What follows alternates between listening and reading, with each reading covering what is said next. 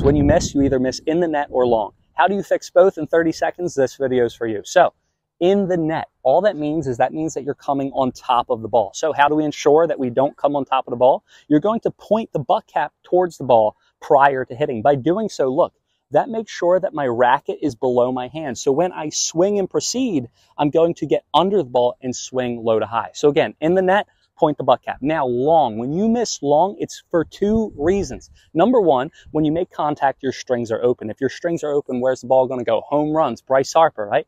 Number two, players, they tense up. Remember, in tennis, to gain control, you have to give up control. So they drop, they get under the ball to get it out of the net, but they tighten up because of nerves, or they want to hit the living snot out of the ball, and the ball goes super long. So in the net, get below the ball, point the butt cap.